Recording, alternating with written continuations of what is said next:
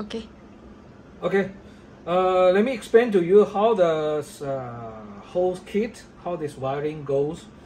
This is the amplifier only for those cars with Burmester sound system. If your car don't have Burmester sound system, ignore this portion.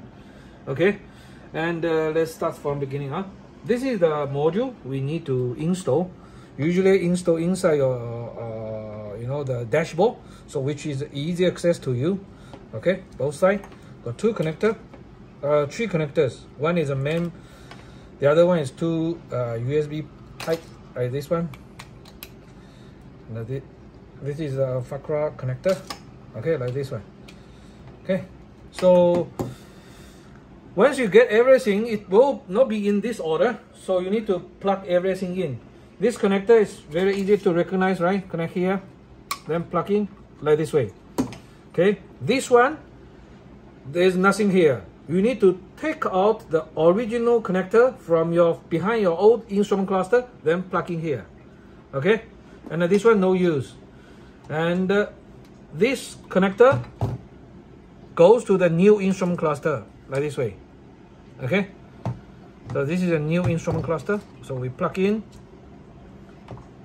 Yeah, I need to push in. You can hear this catcher will be, then you cannot pull. This one is the purpose of this cable is for display the map into your instrument cluster. Okay, this is for header display. If your car have header display, just connect here. If you don't, then leave it open. Okay, now we move to this portion of the head unit and the display. Remove your display power connector, then plug into the new display. Okay, this is a touchscreen one. And the other one is the video signal from the head unit. This one will coming from this port. Okay, this is for display in the MBUX video. You plug in. Okay, push in. Let's go to this head unit part and the display. Okay, so this is the display cable, and this one is for the picture in picture goes to the instrument cluster, so you can see the map view from this instrument cluster. And this is the USB port. The USB port. You plug in here, push in. Okay, then this cable goes to the USB port, because your two normal USB port will go change to the Type C type. Okay, this is support the Apple CarPlay. And be careful, there's one cable here. Okay, this cable goes to this blue cable goes to the main connector over here. Okay, actually basically it's going to the head unit. So we need to know, we need to unplug it, because when you get this cable, maybe this connector is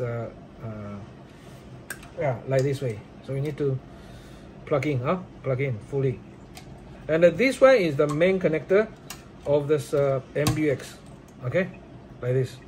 You plug in this way, then pull this catcher, lock it, and this connector will connect the your old head unit cord lock goes here.